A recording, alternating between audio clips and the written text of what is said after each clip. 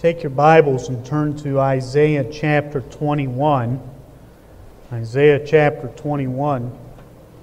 Several weeks ago we were teaching on the Lord walking on the water. And when He came to the disciples, the Bible says He came in the fourth watch. Isaiah chapter 21, and pick up verse 6. Says, For thus hath the Lord said unto me, Go set a watchman, let him declare what he seeth. And he saw a chariot with a couple of horsemen, a chariot of asses, and a chariot of camels. And he hearkened diligently with much heed. And he cried, A lion. Now that's kind of strange. I mean, how did these horsemen and chariots of asses and chariots of camel become a lion? Now, this is sometimes when these prophets are prophesying, they're putting some spiritual stuff in there for you to get. And this passage, it doesn't really make sense until you look at things from a spiritual light. And he cried, A lion. My Lord, I stand continually upon the watchtower in the daytime, and I am set in my ward whole nights. And behold, here cometh a chariot of men with a couple of horsemen. And he answered and said, Babylon is fallen, and all the graven images of her gods he hath broken unto the ground. O my threshing, and the corn of my floor, that which I have heard the Lord of hosts, the God of Israel, have I declared unto you. The burden of Duma, he shall call me out of Seir. Watchman, what of the night? Watchman, what of the night? The watchman said, The morning cometh, and also the night. If ye will inquire ye. Return, come. Let's go to the Lord in prayer. Lord, I pray that you'll take and be with this message. I pray that you'll fill me now with your Holy Spirit. I know this passage is not one that I completely understand, and I don't know everything about it, and I just pray that you'll take and use me as I preach this, and maybe teach some lessons out of your word that will realize that the importance of watching for your return and being that voice of warning, and what the responsibilities of the watchman is, and that we'll also realize what part of the night we're in. And I pray that you'll take and bless this message. I pray that you'll fill me with your Holy Spirit and speak through me this morning. In Jesus' name I pray. Amen. It says here, Watchman, watchman, what of the night? What of the night? I made the statement a few weeks ago that we are in the fourth watch of the night. The fourth watch of the night. And the question came up, can you show us that we're in the fourth watch of the night? And to be honest with you, no, I cannot. What I can show you is what the Scripture says about the watchman, about the night, and about the second coming of the Lord being the day star rising. And you all have to come to the conclusion, where are we right now? And when you look at the signs of the time, I will still stand behind my statement. We're in the fourth watch. We're in the fourth watch. Now there is 4 watches in the Bible. There's 4 watches, and of night. One has to do with and we'll get to that. We'll go to the fourth watches. But first of all, I want to emphasize something about the watchman. The first thing I want to point out in this passage is, if you look in verse 6, it says, For thus hath the Lord said unto me, Go set a watchman, let him declare what he seeth. What he seeth. The job of the watchman is to set up on a tower and give warning to the city below what he sees around him. What he see, whether it's danger or they have watchtowers here all through the forest. And them guys are set up to watch to see if a fire comes. So they can be the first warning that that fire has started. And that's how they know when these forest fires start. Because they have watchmen on watchtowers on these big... How many of you ever hiked up to a fire tower? And how many have ever been in one where somebody's living there?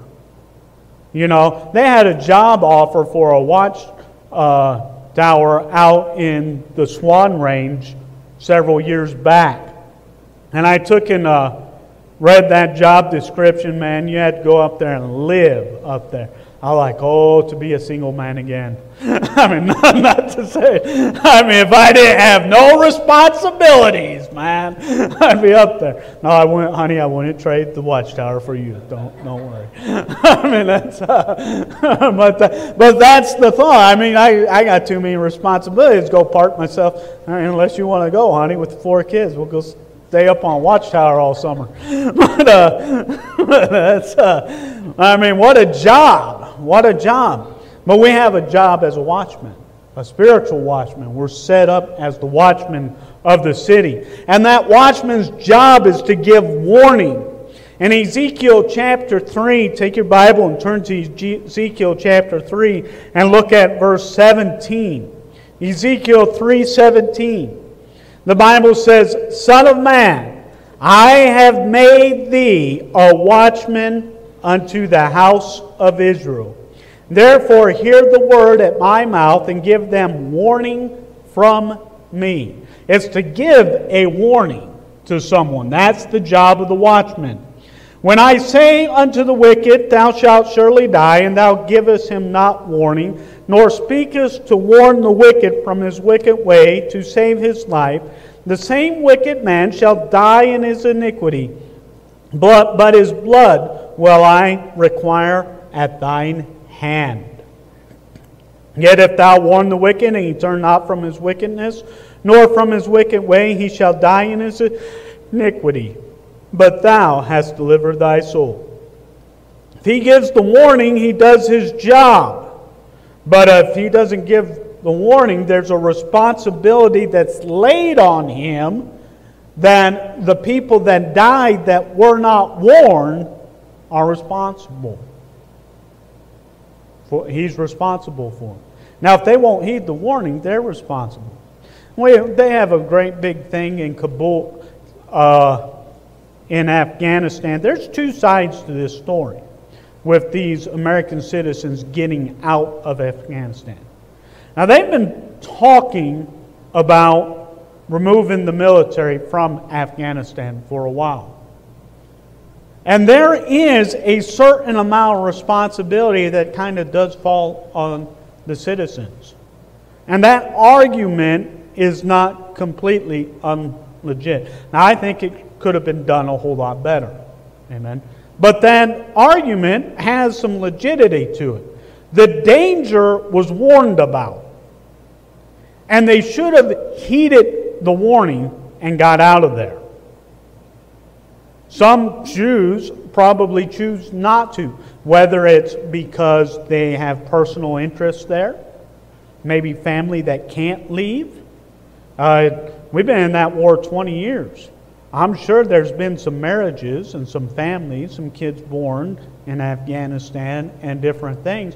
So some people may have some personal reasons why they wanted to stay. Okay? But they were giving that warning. There's a responsibility to the watchman to give the warning. There's a responsibility to the people to heed to the warning.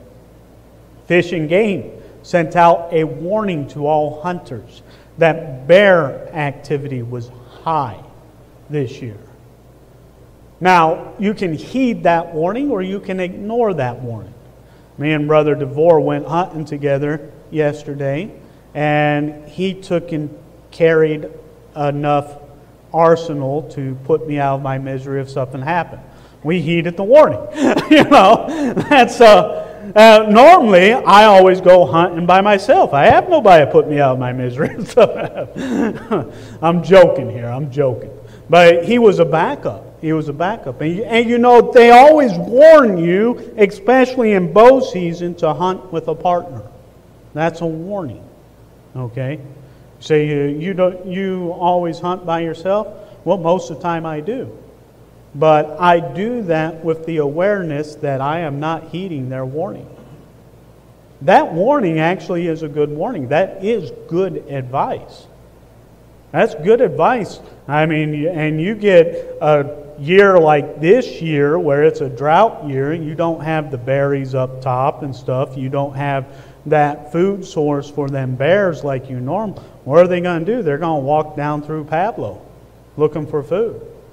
I went down to Missoula to drop my mom off in the early morning light, and I almost hit a bear around Arlene.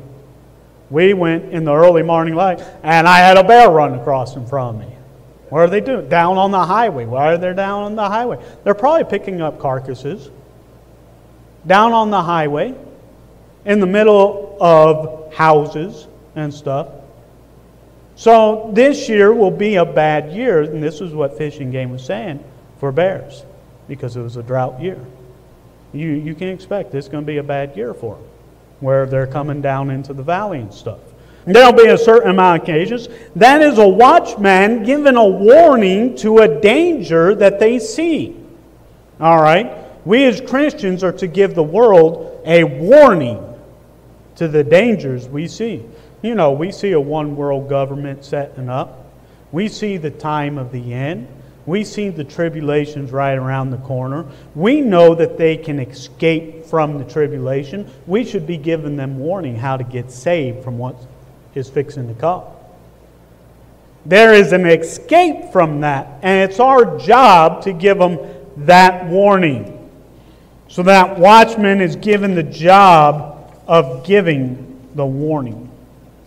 Also, the watchman has to proclaim what he sees.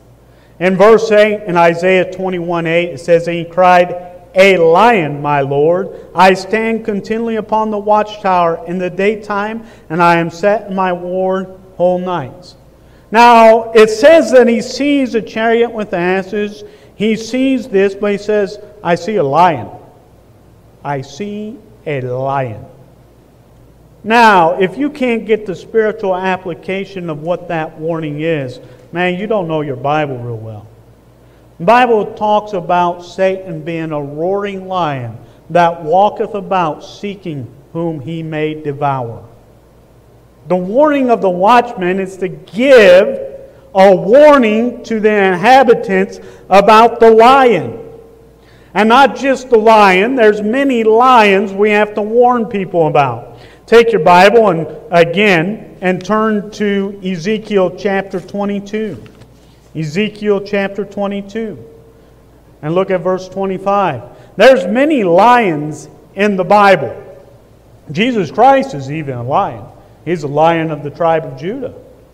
And when he comes back as a lion, let me tell you, the inhabitants of the earth ought to be warned about that lion too.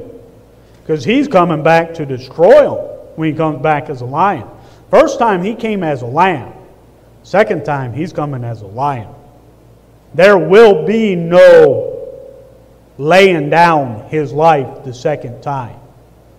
There's going to be blood to the horse's bridle the second time. He's coming as a lion. And that warning, that lion is a danger. And we're supposed to warn about the lions that we see. Look at Ezekiel chapter 22, verse 25. The Bible says, "There is this conspiracy of her prophets in the midst thereof, like a roaring lion, ravening the prey. They have devoured souls. They have taken the treasure and precious things. They have made her many widows in the midst thereof. Her priests have violated my law and have profaned my holy things. They have put no difference between the holy and profane, neither have they showed difference between the unclean and the clean, and have hid their eyes from my Sabbaths, and I am profaned among them." You know, they'll say, who's these lions? These lions are false prophets and false priests. And you say, what's the mark of them? Well, they take the holy and they make it profane. They call evil good and good evil. They don't distinguish from what's filthy and what's clean, from what's righteous and what's not. I remember one time when I was down in Florida in Bible school, I went up to Mobile, Alabama to preach with a couple other guys, and we were going to go preach at this sodomite parade. I personally would not recommend anybody do that. But I went up and I did it. I was a little bit full of zeal at that time. And I got separated from my group, and I was out there alone preaching at this sodomite parade. That's another bad thing you don't want to do. Well, you know what was the most disgusting thing about that parade? It wasn't the fact that they were riding around in garments that just should not be allowed in public. It wasn't the fact that they had children holding their banners walking out in front of these parades. The thing that was so disgusting about it was a church that was sponsoring the parade. That was disgusting about it. It was all disgusting. But that was what was the most disgusting about the whole thing. And, you know, there's lions out there, and they're, in verse 27 it says, her princes in the midst thereof are like wolves ravening the prey, to shed blood and to destroy souls, to get dishonest gain. You know what is the problem with that Ezekiel was challenged with? All the politicians and the preachers were in cahoots together. It says the princes. So not only did he have a problem with the priests being profane, he had a problem with the princes being profane. You know, our forefathers were wise when they made a separation of church and state. And you know, anytime a church runs a state, things go wrong. And anytime a state runs a church, things go wrong. If you separate the two, fine. You know, the preacher's there to say, thus saith the Lord, and the state is there to put correct laws and judgments. But they're not to work together for gain. And you know, that's what you have going on right now. That's what you have going on right now. The church has been politicized. It's been politicized. I mean, you let me say what I really mean about the sodomite. You let me say what I really think, and then you put it on that air. You see how quickly we'll be shut down. We've been politicized. And if you don't fall into the line of politics, you're criminalized as a Christian today. That's where we're at. You know why? Gain. I know what the motivation behind all this craziness is. Somebody's gaining. Somebody's gaining. There's an old saying, if it don't make sense, there's a buck in it. And let me tell you, don't ever forget that one. That is so true. So we're to give warning about the lions that we see. Then we have the time of the watchman. And the watchman cried, a lion, my lord, I stand up continually upon the watchtower in the daytime, and I am set and ward full nights. Now, the Lord breaks down the night watch in 4 watches. Take your Bible and turn to Mark chapter 13. Mark chapter 13. Now, our clock technically is set up wrong. A Jewish day begins on the 6th hour at 6 a.m. in the morning. And it ends at 6 p.m. And the Jewish night starts at 6 p.m. and ends at 6 a.m. And that watch is divided in 3-hour segments. 6 to 7, 7 to 8, and 7 to 9 is the first watch. The second watch is 9 to 10, 10 to 11, 11 to 12. That's the second watch. The third watch is 12 to 1, 1 to 2, 2 to 3. And then the fourth watch is 3 to 4, 4 to 5, 5 to 6. That's the wee hours of the morning. And the fourth watch ends with the sun coming up. It's called the morning watch. Now, look at Mark chapter 13, verse 33. Mark chapter 13, verse 33. It says, "Take ye heed and watch and pray, for ye know not when the time is. For the Son of Man is as a man taking a far journey, who left his house and gave authority to his servants, and to every man his work, and commanded the porter to watch. Watch ye therefore, for ye know not when the master of the house cometh." Now here's the four watches. "At even," that's going to be 6 to 9.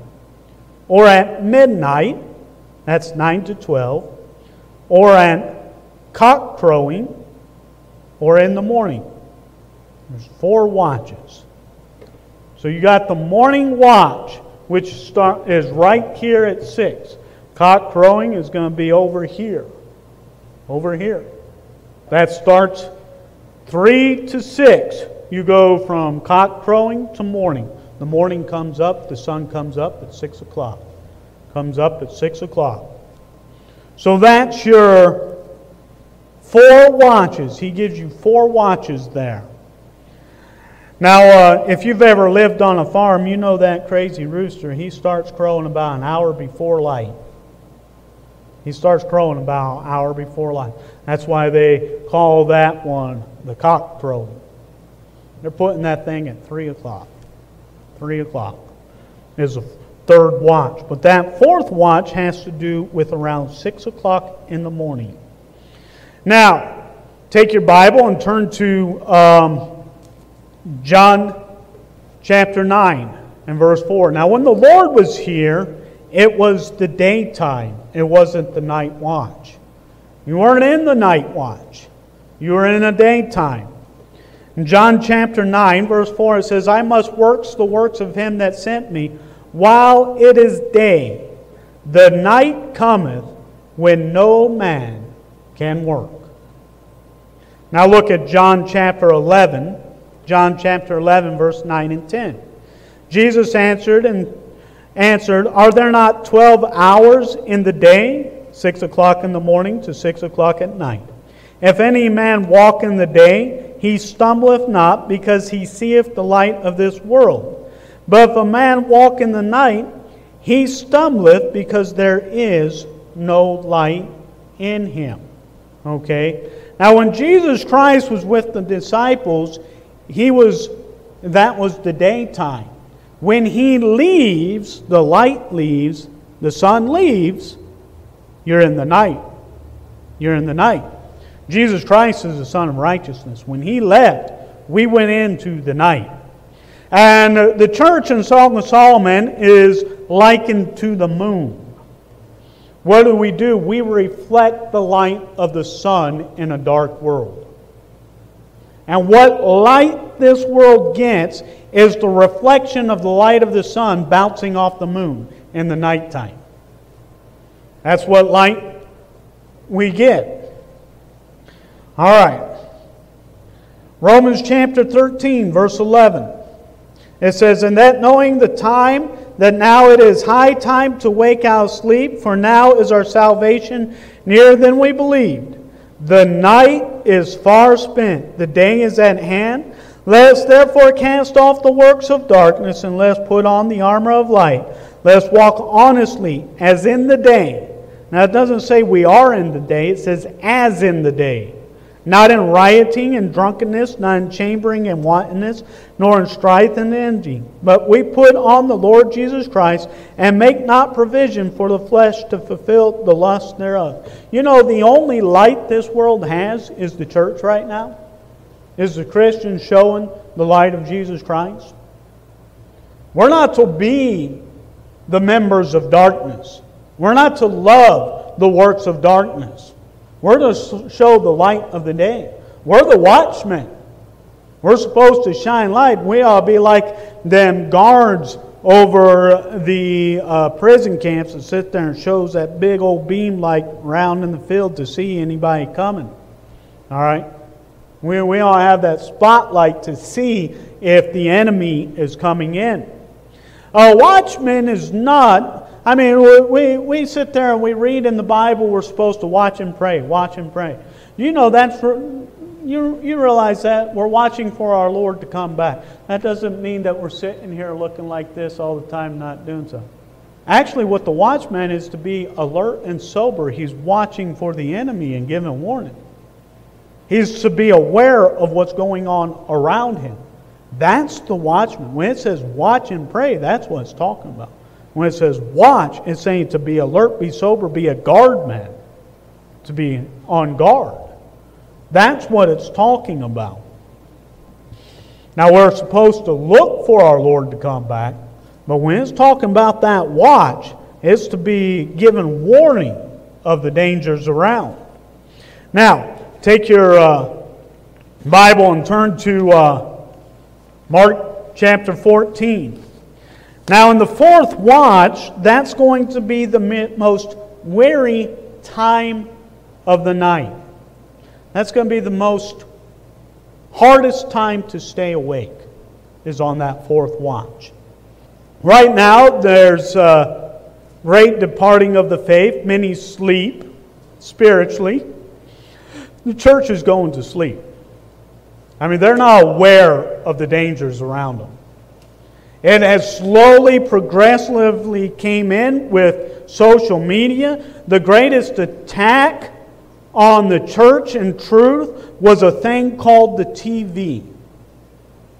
And what the TV did was gave an opportunity for the devil to deaden the senses of the Christian and deaden the senses of what's evil. And what they did was they just sent a whole bunch of stuff where they slowly made evil look good. That's if you watch the trend of movies back in the old time to now, what you'll see is the morality and the high moral standard slowly decays, and they make evil look good. And you got all these TV programs now. My father-in-law, he was really big into the Marvels and all the superhero stuff and all that kind of thing. And there was one series that they came out with, and he loved watching them. And he had to quit watching. And it was this one series they sent, because he said every TV show wound up having a sodomite as a superhero in part of the team. They pushed it every time. And they were the good guys, but they were sodomites. He says that thing was, and that's just the making evil good and good evil. And you see that in movies today. I mean, they don't even try to hide it now. I mean, the real wicked stuff, man, they're making the wicked ones, I mean, the superheroes, they're just wicked people. They're wicked. And they make them heroes. And it's disgusting. But that has been the social media's trend. And the same thing with music and the radio. The same thing with the internet. The internet is just taking the TV to the next level. That's all it's done. And what's it done? It's brought in the evil, and the church has gone to sleep. The average Christian don't even know what sin is anymore. They don't. They got sin all through their life. They don't even recognize they were spotted. They say, oh, it's good. I can watch that. That's fine. I can take and think on that. That's nothing. Why? Because your sin isn't as perverse as what the lost is? It's still sin. We don't even recognize sin anymore. You know, back in the day, they used to take and put a woman in jail if she had too short of a skirt out on the street because they'd arrest her for a hooker. Boy, they'd bring that law back in, you know. I mean, that was back in the early 1900s. Oh, how we've progressed in the last 100 years. We've progressed. Yeah. You haven't progressed. You've decayed. You've decayed. Look at the weariness comes in the last part of the watch. Mark 14:37, it says, And he cometh and findeth them sleeping, and saith unto Peter, Simon, sleepest thou? Couldst not thou watch 1 hour? Watch ye and pray, lest ye enter into temptation. The spirit truly is ready, but the flesh is weak. And he returned several times. But you know what he told Peter earlier in that night? He says, Before the cock crow, thou shalt deny me thrice. And when them soldiers come in and take Jesus Christ, they take Him in the last watch. And you know what Peter does? He denies the Lord in the last watch. What? Because he was too sleepy. He wasn't thinking. He wasn't aware of what was happening to him. He denies Christ in the last watch. He denies Him right there at that morning watch. Look at 1 Thessalonians chapter 5 and verse 2 through 6. We live in a time period where the Christians are most likely to go to sleep, and they're most likely to take and act like the world and take and deny Christ. We live in that time period. Look at 1 Thessalonians chapter 5, verse 2. It says, For yourselves know perfectly that the day of the Lord so cometh as a thief in the night. For when they shall say peace and safety, then sudden destruction cometh upon them, as travail upon a woman with child, and they shall not escape. But ye, brethren, are not in darkness, that day should overtake you as a thief. Ye are all children of light, and the children of the day. Ye are not of the night or of darkness. Therefore, let us not sleep as do others, but let us watch and be sober. Well, that ain't talking about physical sleep. That's talking about spiritually sleeping. Let us not sleep as do others. We should know what time period we're in right now. Why? Because you see all this stuff happening. 1948, the children of Israel came back into the land. Knowledge has increased. Boy, has it increased. A one world government trend has happened. You have chips that can be put in your hand and in your forehead. One world currency. Come on, wake up. Don't you know what time you're in? You're right before dawn. You're right before that sun rises with healing in his wings, as Malachi chapter 4 says. I mean, you look at the rapture, when it comes to 1,000 years, the tribulation's only 7 years. It's like 7 days. You're right there at the end. The rapture's right at the end. It's the end times too, just like the tribulation is. And the morning starts with the millennium. The night ends and the morning starts at the second advent. That's the ending. You're right there on the fourth watch. You're on the fourth watch. It's soon, brethren. It's soon. You're close.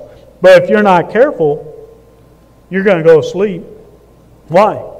Because the morning watch is the hardest one to stay awake. It's the hardest one. Malachi chapter 4, verse 1 and 2, it says, Behold, the day cometh, that shall burn as an oven, and all the proud, yea, all that do wickedly, shall be stubble, and the day that cometh shall burn them up, saith the Lord of hosts, that shall leave them neither root nor branch. But unto you that fear my name shall the Son of Righteousness arise with healing in his wings, and he shall go forth and grow up as the calves of the soul. That is a direct reference to the second advent, the second coming of the Lord at the Battle of Armageddon. That's what that reference is. That is the rising of the sun. Now look at the way that's spelled. It is not spelled S-O-N of righteousness. It's spelled S-U-N. That's the rising of the sun. That's when the night's over. You're in the fourth watch. You're right there at the end. And you need to be aware. You need to be spiritually aware. You need to be spiritually sober. And you need to be spiritually awake so you do not deny the Lord Jesus Christ. That you do not, some become drunk. Some quit watching. And look at Luke. I think it's Luke chapter 21. It's either Mark or Luke, but at the end of one of these parables where he's telling them, no, it's not Luke. Is it Luke? Oh, it says, what I say unto you, I say unto all, watch. Is that Luke chapter 21? Let me look. I actually didn't write that passage down. Mark 13. Yes, 37. There it is. Mark chapter 13, verse 34 through 37. Says, for the Son of Man is as a man taken a far journey, who left his house and gave authority to his servants, and to every man his work, and commanded the porter to watch. Watch ye therefore, for ye know not when the matter of the house cometh, at evening, or at midnight, or at cock crowing, or in the morning, lest coming suddenly he find you what? Sleeping. And what I say unto you, I say unto all, watch. Now I know these parables have a tribulation context, but the Lord wants you to get the significance, and that's why He says, what I say unto you, I say unto all, watch. You, as a Christian, need to be watched. You need to be awakened. You need to be a watchman, aware of the dangers around, proclaiming it. Psalms 130 verse 5, it says, I wait for the Lord, my soul doth wait, and His words do I hope. My soul waiteth for the Lord more than they that watch for the morning. I say more than they that watch for the morning. You know, we should be waiting for the Lord, and our eyes looking for the Lord to return for us and call us home. But we're a watchman that's sober and vigilant and giving warning and tarrying till He comes. As a Christian, we have a job as a watchman. There's a great illustration of the watchman that's in the Ruckman's Reference Bible. And he put this thing right before his index in this Bible. And I've heard him say this.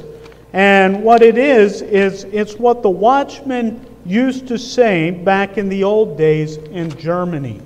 Now this was long ago. This was probably around Luther's. But at every hour of the clock, that watchman would cry out. He sits here and he says, in the closing note, that many years ago, back in the 17th century, the watchman at Herrhut, Germany, would make his hourly rounds and call out on the hour the following admonitions in the verse. Midnight, ye brethren, hear the midnight clock is humming. At midnight our great bridegroom will be coming. 1 o'clock, past 1 o'clock, the day breaks out of darkness. Morning star appear and break our hardness. 2 o'clock, 'tis 2, on Jesus wait this silent season. Ye two, so near related, will and reason. 3 o'clock, the clock is 3, the blessed 3 doth merit the best of praise from body, soul, and spirit. 4 o'clock, this 4 o'clock, when 3 make supplication, the Lord will be the 4th on that occasion. 5 o'clock, 5 is the clock, 5 virgins were discarded, when 5 with wedding garments were rewarded. 6 o'clock, the clock is 6, I go off my station. Now, brethren, watch yourselves for your salvation. You're on that last watch. You're on the 4th watch. You're on that 4th watch. That tribulation's fixing to start. You're fixing to be called out. Don't be asleep when the Lord comes.